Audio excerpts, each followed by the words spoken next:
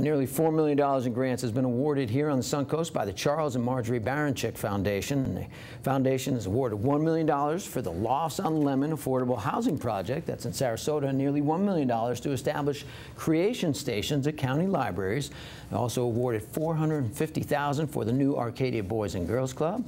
And the money from the foundation for the Hometown Heroes portion of the Lofts on Lemon in the Rosemary District is for the Hometown Heroes that include first responders, teachers, nurses, and other public service employees who need to live closer to the community that they serve and make it affordable for them to do so.